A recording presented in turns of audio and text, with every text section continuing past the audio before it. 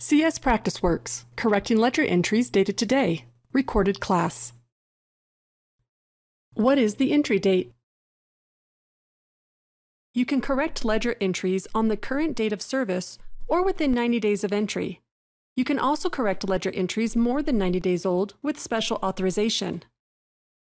The first step in this process is determining the date of the ledger entry you want to correct. Is the entry dated today and entered during a patient checkout? Is the entry less than 90 days old? Is the entry more than 90 days old? In this class, we'll review the process for correcting a ledger entry that is dated today and entered during the patient's checkout. Entries dated today.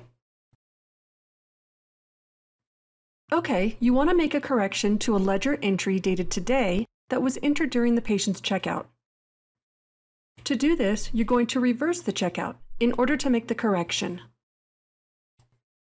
Locate the patient's checked-out appointment on today's appointment book. Right-click on the appointment and select Undo Checkout. If the checkout was suspended, right-click on the suspended appointment and click Resume Checkout. The patient's checkout ledger is displayed as if the checkout had never taken place. If an insurance claim was submitted for this patient, that claim is automatically pulled out of the electronic list. Select the transaction you want to correct.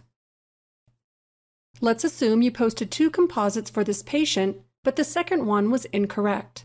Instead of a DO, it was actually an MOD. Correct the code and the description.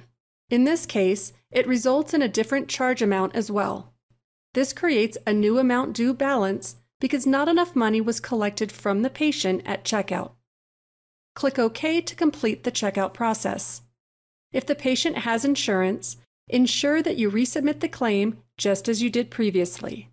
If not, clicking OK completes the process of correcting a ledger entry dated today and entered during the patient's checkout.